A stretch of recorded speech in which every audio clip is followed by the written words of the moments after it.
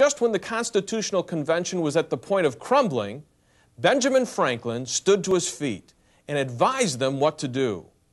Following his advice, they went on to write the most important documents in our country's history, which have lasted now for more than 200 years. I'd like you to listen to David Barton, an expert on American history, as he relates what Benjamin Franklin told the Constitutional Congress to do to break their gridlock. Listen. Benjamin Franklin was part of the Constitutional Convention, and the records on that Constitutional Convention were really given us by a number of founding fathers who were all writers, but perhaps the best records come from James Madison. James Madison kept meticulous notes on what went on in the convention. Now, others kept notes as well, Jonathan Dayton and Yates and others. But James Madison records a very famous speech given by Benjamin Franklin. This is probably the most famous speech of Franklin's political career. It came on Thursday, June the 28th, 1787. In that particular speech recorded by Madison, the convention was really at a crossroads, for the convention was falling apart. They had argued, they had fought, they had bickered, they could not agree on anything, and so even the New York delegation had left and gone home in disgust, saying, "We have better things to do than fight with you." It was seeing the convention crumble that brought Franklin to this point of making this speech. For here he was, 81 years old, he's in very poor health, he is the patriarch of this convention, he's the old man himself, the old sage, the wise man, and he was in such poor health they literally had to carry him in and off of the convention floor. But he rose and reminded the delegates of something that they used to do in that very room. Here they were up against difficult problems they were not able to resolve, and he said, "Do you remember what we used to do here 13 years ago?" For it was in that very room that they'd had the very first sessions of Congress, and Franklin had been a member of those first sessions of Congress.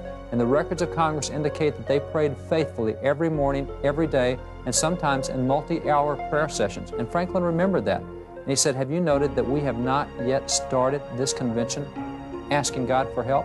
We've gone for days, for weeks. We've not even solicited His aid."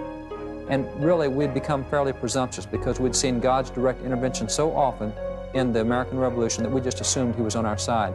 But it was Franklin that brought these delegates back to their senses. He told them, he said, "In the beginning of the contest with Great Britain, when we were sensible of danger, we had daily prayer in this room for divine protection."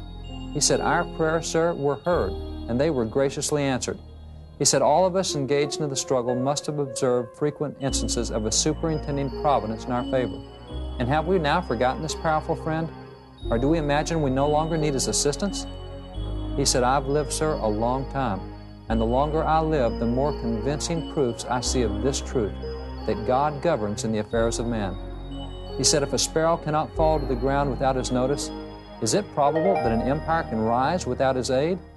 We've been assured in the sacred writings that except the Lord build the house, they labor in vain that build it." He said, "I firmly believe this, and I also believe that without His concurring aid, we shall succeed in this political building no better than the builders of Babel."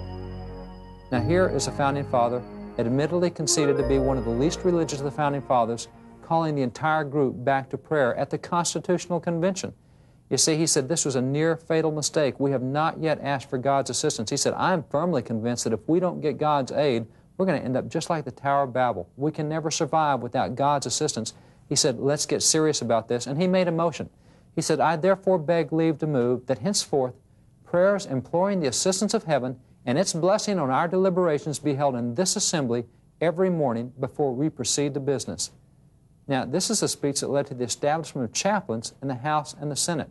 They knew that this was so important that they must never again forget it. And so chaplains in the House and Senate were not allowed to be members of Congress who might be distracted by their duties and jobs and requirements.